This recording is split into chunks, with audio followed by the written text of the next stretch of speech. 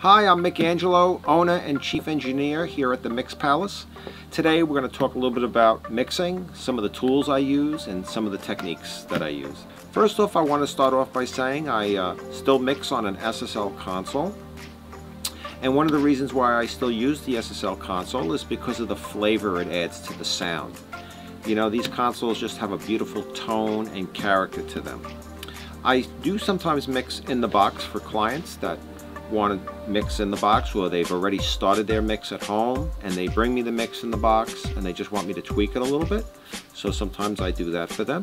Sometimes I'll keep the whole mix in the box for them and I'll just stem a few things out through the console to improve the sound quality. So I'm open any way the client wants me to work with them. This particular console was highly modified by me. I spent over 30 years researching and just figuring out what parts of the console I thought were really great and other parts that I thought could be improved. So it's a custom console, and some of the parts actually from this console came out of the Led Zeppelin console that I bought from Led Zeppelin about 8 years ago.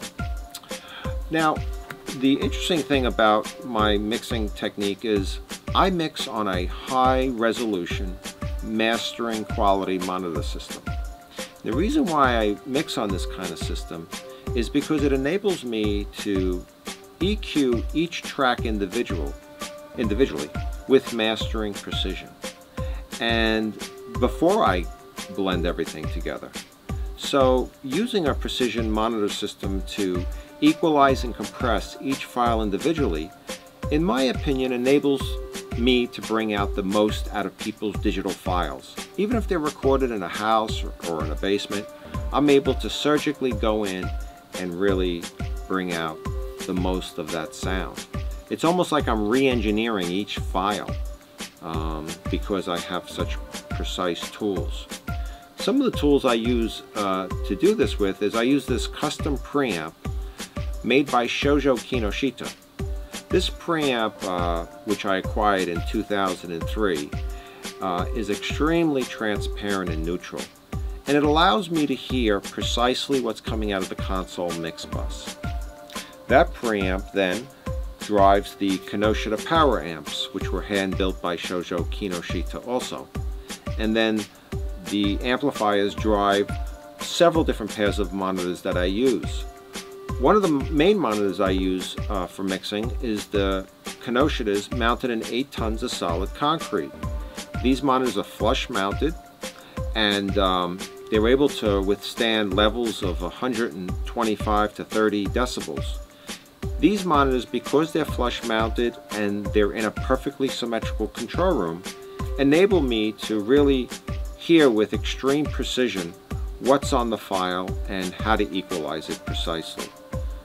I also use these infrasonic mastering monitors to do most of my equalization on.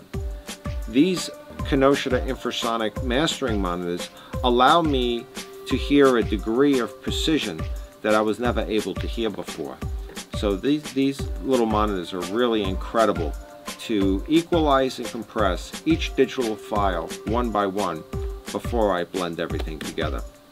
So from there, I use a lot of vintage outboard. I'll use a pair of Yuri blue stripes. I have actually the original Rev A, one of the very first ones Bill Putman had built for Nat King Cole.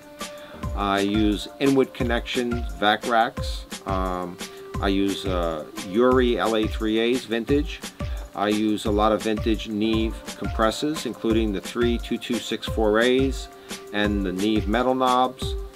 Of course, I have all vintage Pultecs. So I use a lot of vintage outboard gear. I'll pick and choose whatever I feel will add a nice color and character to people's sound.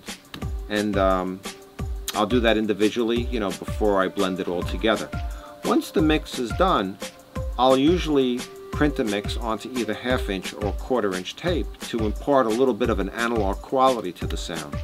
So combination of the console, the vintage outboard, and the tape machine really helps bring a lot of warmth to the sound and a lot of depth.